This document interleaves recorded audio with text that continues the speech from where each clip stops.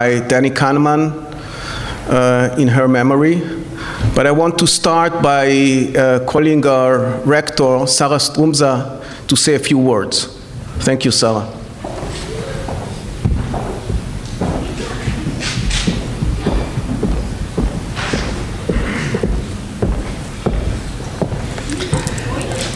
Thank you, Eyal.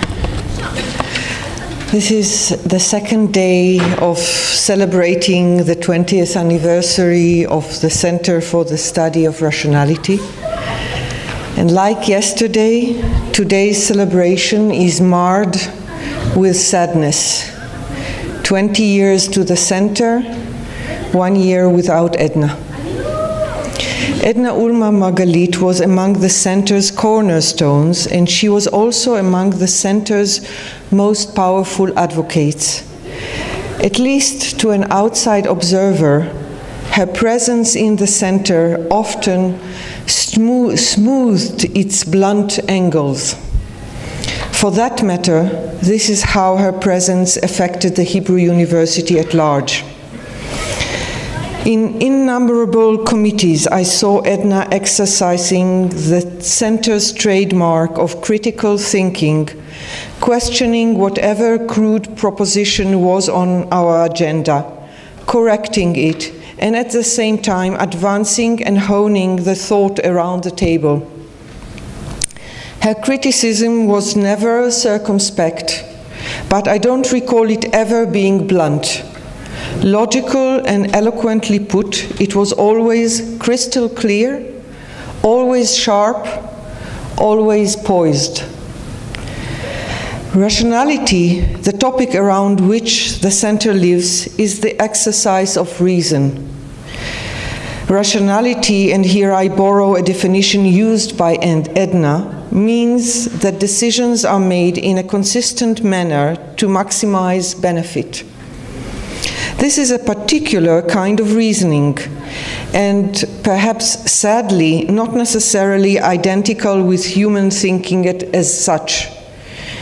Indeed, humans have long identified their capacity to think as their distinguishing trait.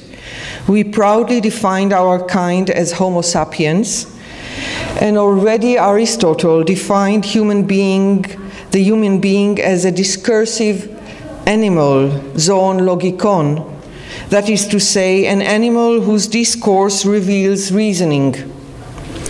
But sapientia, the wisdom that defines Homo sapiens, is not limited to rationality, nor does the discourse of the discursive animal invariably reveal rational thinking. Edna's rationality, however, was inextricably connected to her being human and to her humanism. The fact that she has been the director of the Center for the Study of Rationality went hand in hand with her being the chair of the Association for Civil Rights in Israel, and with her sitting on the board of B'Tselem, the Israeli Information Center for Human Rights in the occupied territories. Her attraction to mathematics as a young student, the fact that her ear remained attuned to mathematical economics and statistical psychology went hand in hand with her interest in philosophy of education, her translations of English and German classical poetry, and her passion for the Dead Sea Scrolls. In 2006, Edna published her Out of the Cave, a philosophical inquiry into the Dead Sea Scrolls research. What Edna did in this book was a reflexive process, the researcher examining the way research is done. This reflexivity is also what the Center for the Study of Rationality is all about, the decision makers examining the way decisions are taken. Though I won't suggest, it had occurred to me to suggest changing the name of the center to the Center of Reflexology. At some point in the book, Edna stops to observe the battlefield that she had charted. And she says, I quote, Insofar as this controversy does not attest to the irrationality of some of the proponents of the various theories, it does attest to deep disagreements among them about the evidence." End of quote. There was irrationality at some points. As Edna notes, the discovery of the scrolls attracted many crackpots. But most of the polemics came from disagreements regarding the evidence, or rather its hermeneutics. The way one construes or frames the evidence, says Edna, dictates the conviction. In other words, in human science, it is not all about rationality. Or if we go back to Aristotle's definition, part of our definition as discursive animals or rational beings is our hermeneutical interpretative drive. Once our evidence requires interpretation, it begins to shift according to the eye of the interpreter. And equally solid scientific methods, equally sound logical reasoning produce different results which, until otherwise proven, are equally scientific.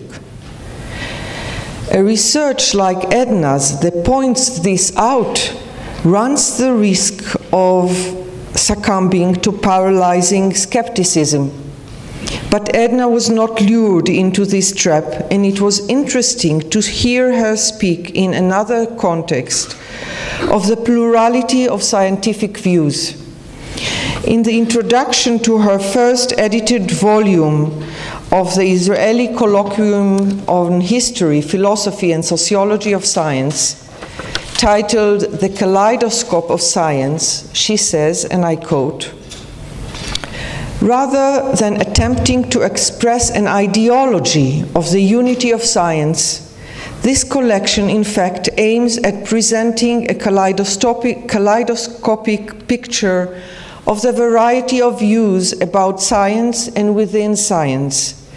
As an alternative metaphor, one might think of a cubist painting that attempts to represent a plurality of viewpoints of a certain object on a single planet." End of quote.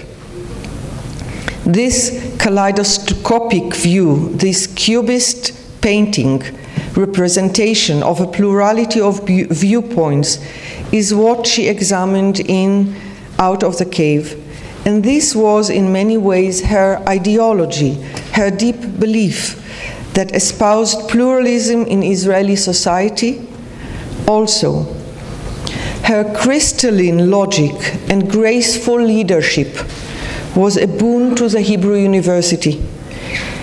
And I often miss her rationality as well as her voice, her human and humane voice.